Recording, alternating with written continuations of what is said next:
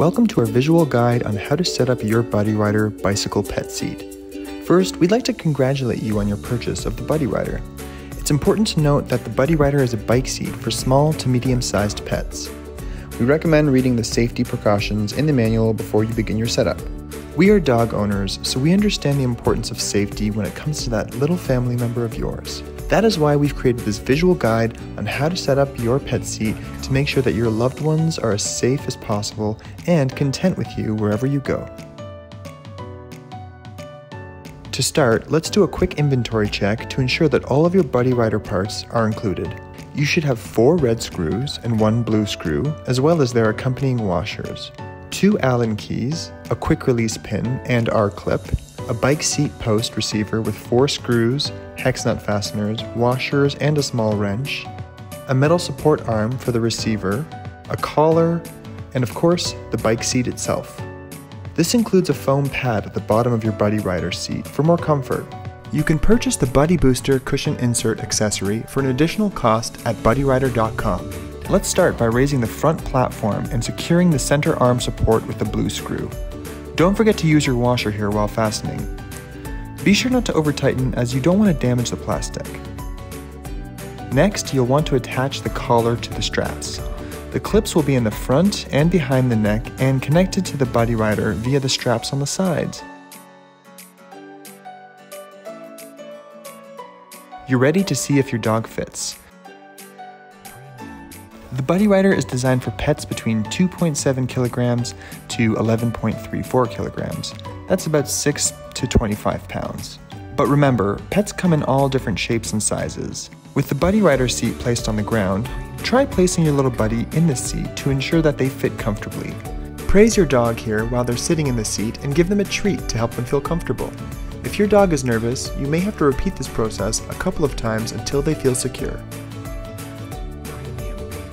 Before attempting to attach the receiver, it's important to note that you'll need at least 1.75 inches or 4.45 centimeters of height exposed below the saddle to make that connection. If your bike has a suspension seat post, this must be replaced with a rigid seat post. If you have carbon fiber or a titanium seat post, you'll need to replace it with an aluminum or steel seat post. Since the receiver is made of aluminum, mounting it on carbon fiber or titanium could cause damage to your seat post. Next, let's attach the receiver to your bike seat, with the open portion of the receiver facing up. Keep this connection as high up on the seat post as possible. This will give you, the rider, more leg room when pedaling.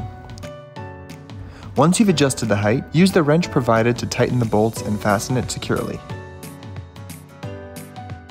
Now that we've attached the receiver, we're ready to attach the support arm. Insert the metal support arm to the receiver, and be sure that the plate where the dog seat will eventually fasten to is facing flat side up. Great! You're almost ready to start riding with your new Buddyrider. The next few steps are about adjustment and alignment to ensure comfort for you and your dog. Position the seat on the arm as forward as possible without interfering with your handlebars or steering post before you secure anything with the red screws. Mark this position with a pencil if you like, or you can simply eyeball it to see which holes will align best. This will give you a good reference when it comes time to secure the seat. It's now time to secure the Buddyrider seat to the support arm. Find the closest pilot holes that you're able to use. Using the 4 red screws and washers provided, mount the pet seat to the support arm.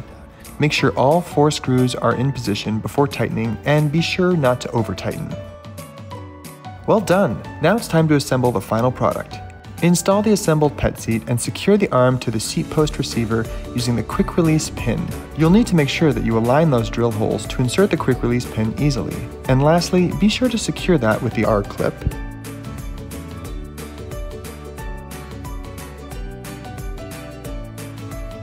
Your Buddyrider seat is fully assembled and ready to go. But before you take your little buddy for a ride, we've got some other tips for you. We want to get our little buddy comfortable with the bike seat while it's attached. Place your dog in the seat, secure them by fastening the harness, and walk your bike around a little bit with your dog and your Buddyrider. Shower your dog with love or a treat for being such a good boy or girl. If your dog seems comfortable with the Buddyrider pet seat, it's time to ride. We recommend taking your dog for short rides to start. Once you and your little buddy are comfortable with your new Buddyrider, you're all set. Before every ride, double check that your screws are fastened tightly. Don't forget that your dog is family, so be responsible and ride safely.